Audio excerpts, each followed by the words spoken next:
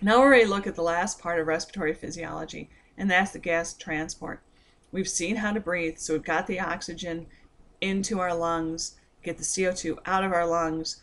We've looked at gas exchange. How does that oxygen or CO2 move across the respiratory membrane, or how it moves from the blood into the tissues or vice versa. But we haven't done is looked at how the gases are transported in the blood.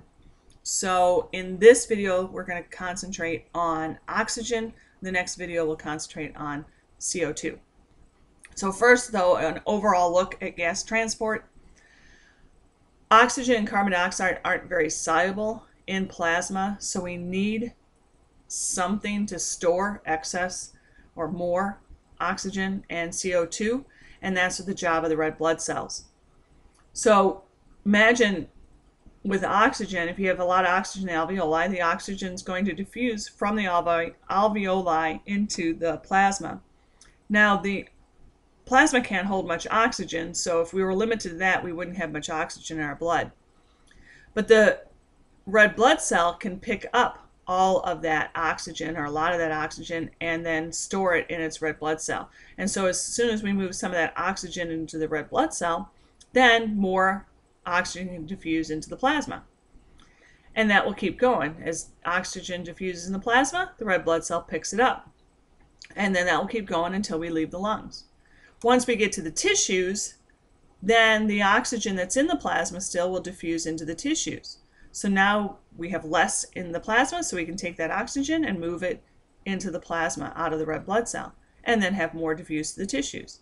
And so oxygen will keep diffusing to the tissues as long as we're there at the tissues, and we have oxygen in the hemoglobin in the red blood cell to replace that which diffused into the tissues that was in the plasma.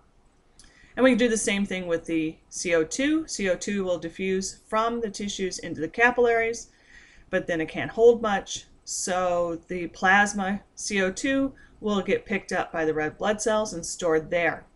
And so we lower the plasma level of CO2, so more CO2 can diffuse in, and we keep picking it up then in the red blood cell. When we arrive in the lungs, then that CO2 that's in the plasma will go and diffuse into the alveoli, and then I can take more CO2 and dump into the plasma, and then that CO2 will then get removed into the alveoli. So think of the red blood cell kind of as a reservoir for oxygen and CO2, and it simply replaces the oxygen or CO2 that was moved from the plasma. Now, in oxygen transport, of course, you remember that oxygen is stored on hemoglobin, and we looked at that when we talked about blood. But just as a reminder, hemoglobin is composed of 2 beta globins and 2 alpha globins, each one that has a heme inside of it, and the heme has the iron, and that's where the oxygen binds. So one hemoglobin can carry 4 molecules of oxygen. And if it does carry those 4 oxygens, it's called oxyhemoglobin. If I release all that oxygen, we call it deoxyhemoglobin. Now, hemoglobin has a high affinity for oxygen, so that means it can bind very easily and very tightly with oxygen, but it also has a unique kind of relationship with the oxygen. That is, every time you add an oxygen, the hemoglobin will change its shape and make it easier for the next oxygen to bind. So you can imagine one oxygen binds with the hemoglobin altered shape. Now the second one can bind to it tighter. Tweaks its shape again, the third one binds even tighter, tweaks again, and the fourth one binds even tighter than that. So I'm changing the shape of the hemoglobin every time I added oxygen, increasing the affinity for every single oxygen added. Now carbon monoxide has even a higher affinity for hemoglobin than oxygen does, and that's why you die from carbon monoxide poisoning, is simply that the carbon monoxide, when it's inhaled, quickly binds with the hemoglobin and does not let go. So that means the oxygen has nothing to bind to. It can't bind to the hemoglobin because it's occupied by carbon monoxide at a much better rate or strength than the oxygen would be. And so you're limited on how much oxygen you can actually transport, and therefore you don't get enough oxygen in your tissues.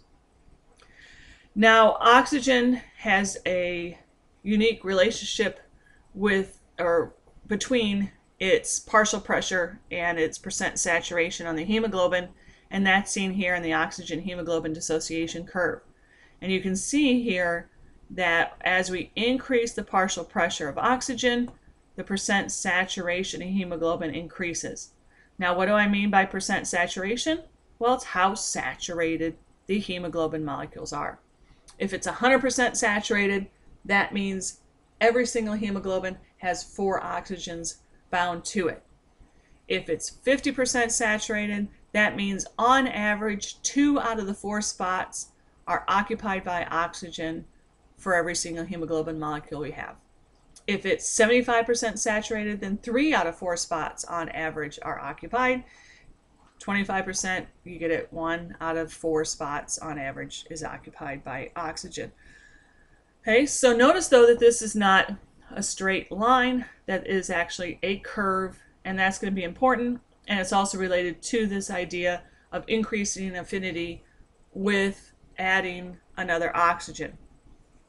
Now this relationship happens just if I had a beaker full of hemoglobin and I put it in a box where I could control the partial pressure of the oxygen around that beaker of hemoglobin.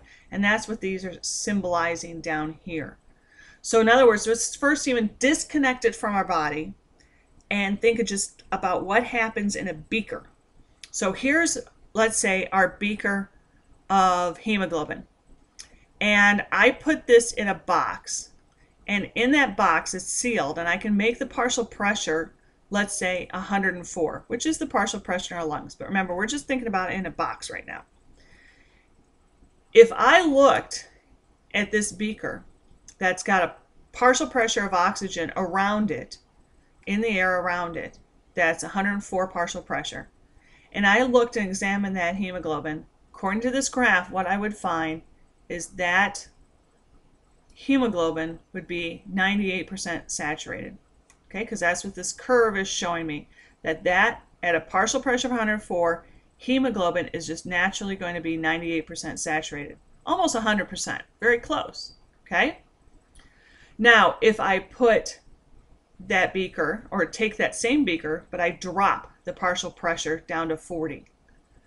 Okay? So I take that same box, I just change the atmosphere around it, and I drop it down to 40 partial pressure. According to this graph, then hemoglobin at that partial pressure can only be 75% saturated.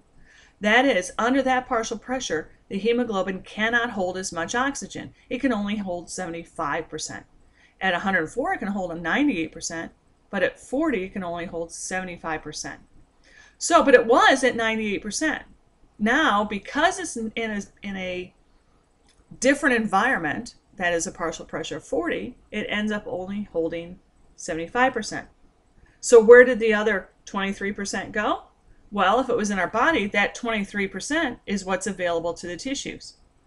So in our lungs, we have a partial pressure of 104, meaning we're 98% saturated. So the blood leaving the lungs is going to be 98% saturated. But when it gets to our tissues, the tissue partial pressure is only 40. And we saw that when we were doing gas exchange. So partial pressure at 40 says hemoglobin can only be 75% saturated. It can't hold all 98%. It can only hold 75%. So that means 23% of the oxygens have to be let go. They're released off of the hemoglobin, and that's what's going to be available to our tissues. Okay? The rest, the 75% of the oxygens, are going to end up being transported back on the hemoglobins as we go back to the lungs.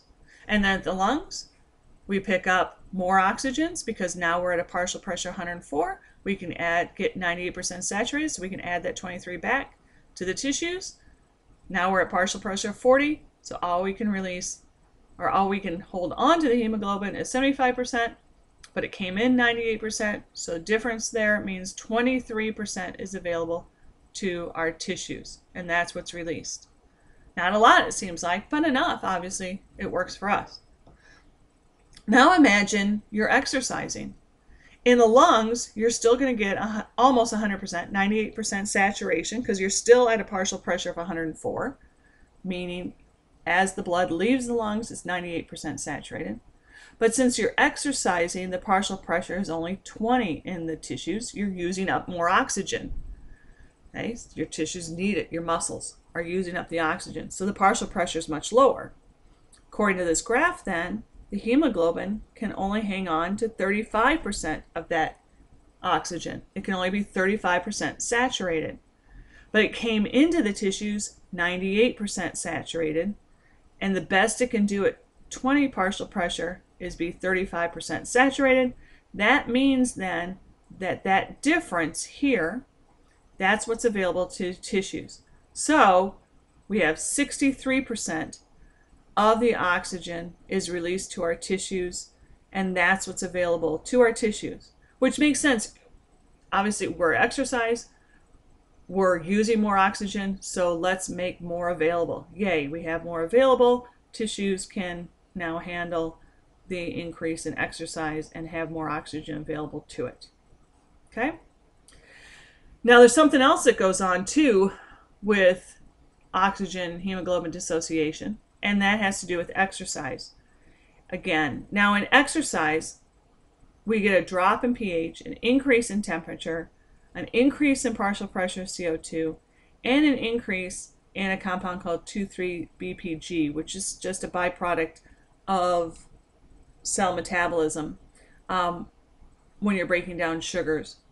Now, what happens then is we get what's called the Bohr effect. The Bohr effect is this change in the curve. That is, the curve shifts to the right. So remember, we were looking at this line, normal pH. Now we've got a drop in pH. So let's see what happens. Well, at the lungs, remember, we've got a partial pressure of about 104. If it didn't shift to the right, the percent saturation is about 98. With a shift to the right, it's a little bit lower, but maybe not hardly anything, maybe a percent. But let's just say it stays at 98 just to make the math nicer. Okay? So not much of a change, if anything. Where you see the big changes over here in the tissues. Remember when we said that when exercise, the partial pressure of the oxygen when we're exercising is going to be down to 20 because we're using more of it up. If the curve didn't shift to the right, we'd use this one. And the tissues, we'd see that this is about 35% saturation. So that meant we had about 63%. The 98 we started in the lungs, it can only hold on to 35% in the tissue. That means that 63% is now available to my tissues. But with the Bohr effect, with a shift to the right, now I'm on this curve. That means the hemoglobin can only hang on to 25% of the oxygen, but it came in 98% saturated, so the difference is now add another 10%, so now I have 73% available to my tissues.